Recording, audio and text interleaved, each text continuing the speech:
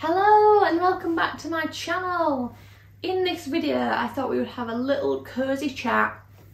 I've got the mood lighting about all the books that I read this year.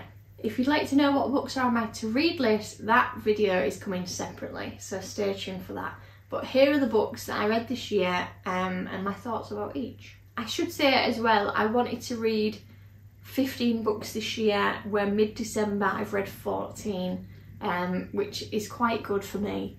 I like to read a lot, but on the evening when it's like prime time for me to pick up a book, I also want to do my knitting, I want to do whatever projects I've got going on. You know, we've been renovating the whole house this year, so that's been taking up a lot of evenings.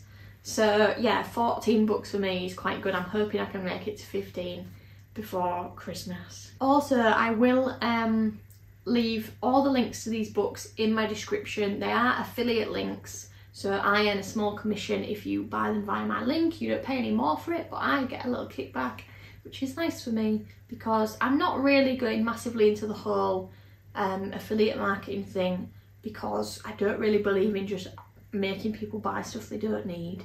So you'll never see me putting out Amazon links or anything like that, but for stuff that I believe in, I will. And I believe in books. And all the links are to bookshop.org, which are a great bookshop that actually donate money to independent bookshops in real life. So I think we can all agree that that's okay to support. So the first book that I read this year was Bibliomaniac by Ince. I love this book. I thought it was great. I actually stumbled across its existence on Twitter because the author was coming to a local bookshop of mine to do signings. But otherwise I didn't know it was coming out, so I got it, read it, and ever since I finished it I've been thinking about opening my own bookshop. That's quite effective of a book, really, isn't it? It's got me contemplating a lifestyle change. So yeah, it's lovely. It's basically about this guy who's an author. It's like not fiction, it's true, and it's how he, when he published his last book, goes on a tour of all these independent bookshops in the UK. And it tells you all about the bookshops, where they are, what he does when he's there, it's just great, it's just great. It sounds kind of a weird concept, but it's great. The second book I read this year was the much hyped How to Kill Your Family. I loved it, I thought it was great, it definitely lives up to the hype. It's so different to anything else that I've ever read. Yeah, I just thought it was great, and it was really clever. And it was really interesting, and like there's a twist at the end which I won't spoil, but I did not see that coming. It was so random, but yeah, also just like made a lot of sense, and just was perfect. So because it also, the beginning sort of starts like you know where the character ends up at the end, so then to already know where she ends up, but then there's still this whole other twist that you never knew about. Yeah, it's crazy, but I loved it. I thought it was great. So then I read Bridgerton #1, and I've actually now read Bridgerton 1 to 4 this year, so that's 4 whole books out of 14 that are just Bridgerton, which I find sort of like a bit embarrassing and slightly of a guilty pleasure, but they're so good. I love the series because I love any sort of period drama anyway, but then this was like period drama but modern. I just think it's great. So when I read the book though, I thought, am I going to enjoy this, because I already know what happens, like is it even going to be like interesting? And it was, and I loved it. And the books are slightly different to the TV show, as they are in most cases, so that's interesting. And I also wanted to get ahead of the series to know what was going to happen. So yeah, I've read 3 and 4 now, which is great. So then, also inspired by Netflix, I read The Sandman by Neil Gaiman, which was a Netflix series, and I love the series. I thought it was great, so I thought I'll buy the book. But the book is actually a graphic novel of many parts, so I bought the first part. And to be honest, I didn't really gel with reading a graphic novel. Like, I liked it, but I think if I didn't already know the story, I struggled to follow it, which makes me sound so simple, saying I can't follow a picture book. Pictures mostly, with some words. But it was a bit confusing, and I just didn't really... I don't know, it must be something to do with my brain, but I couldn't follow it properly, because I just kept wanting to skip ahead to like the words, but that's not really the point. You're supposed to like look at each image to see what's happening, aren't you? and that I'm just not built for that apparently, which is great being a visual artist. But yeah, that being said, I did enjoy it, but I wouldn't buy more graphic novels, I don't think. I'll just wait for it to come out on Netflix. So then I read a book that my brother actually got me for Christmas last year, which is My Year of Rest and Relaxation, another quite popular book for the year. And yeah, I did enjoy it actually. It was a bit different. It was sort of like the Bell Jar vibes, if you've read that, but modern. So yeah, it was quite slow paced, I will say that, but it was still interesting throughout. It didn't make me like want to give up or anything. It was just how the pacing was. It was quite slow. But yeah, so I did quite enjoy that. It was just a bit different and quite nice. And I've heard a lot of hair books are quite slow paced, so I guess that's just their style. But yeah, it was nice, so I would recommend that. Then randomly I read a novel called A Short History of Tractors in Ukrainian, which is so random, but basically the coffee shop that I worked at the start of the year was closing down, and we had this bookshelf full of books. So we all helped ourselves to ones that we thought looked interesting, and I picked up that. I don't really know why, because at first I thought it was a non-fiction book and I thought it was actually a short history of tractors in Ukraine, but it's not. It's a fiction novel, and it was quite fun actually. It's sort of like a bit comedy sort of vibes and just quite funny, yeah.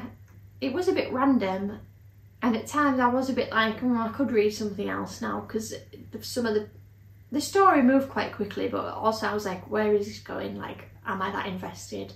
But yeah, it was a nice little book. So it was a good like palette cleanser after I'd read like the dark and heavy My Year of Rest and Relaxation. So then go on to this was like, yeah, quite nice. So I also read, and this has been on my list for a while, We Need to Talk About Money by Otegha Uwagba, and I really liked this. It was so interesting. I thought it was going to be more of like a, not like a self-help book, but that kind of thing, like we need to talk about money, you know, blah blah blah. But it was actually like mainly a memoir about her life and her experiences, and being an immigrant family but going to private school, and the world of work and buying a house in London, etc. And I just found it really interesting because I'm quite nosy. And I'm a similar age to the author, well I'm a bit younger, so it was interesting when she's describing like first going into work, first figuring out how to get a mortgage, blah blah blah. Yeah, it was quite relatable, so I really enjoyed that. And then straight off the back of that, I read her other book, which is a little mini book, not many pages at all, called Whites. And she actually released this after the events of 2020, talking about like George Floyd and the race issue, and basically how it's white people's problem, obviously. So I'm not really qualified to give full commentary on this, but I will say that I did find it really interesting, and I do recommend it. It's just a little short thing. It's like an essay basically. So yeah, I did enjoy reading that. Then I read The Power of Cute, which is this little book. Well, I say little, it's small like that, but it's like that thick, so it's not little. But I thought I'd breeze through it, and I bought it like a few years ago at one of the Tate Gallery shops because I thought that sounds interesting. And it's all about how cute is like maybe a facade for secretly evil things, and how cute does certain things and achieves certain things like as a concept, which is sort of interesting, but it was written like really academically, as if it was someone's dissertation or something, which is fine, but that's not what I was expecting. I thought it was going to be like more palatable than that, since it was sold in Tate gift shop. So yeah, it was quite academically written, so a bit heavy and a bit boring at times, but you know, I still kind of enjoyed it and it was kind of interesting, but I wouldn't read it again. Then in like October, November, I can't quite remember, Spotify announced they were doing audiobooks for premium members, which I thought was great because I've always wanted to be an audiobook kind of gal, but I just can't be bothered to sign up for another service for a start. I just never really got into it. So now they're on Spotify, and there's actually loads of good titles on there that you can just get for free, including your premium membership.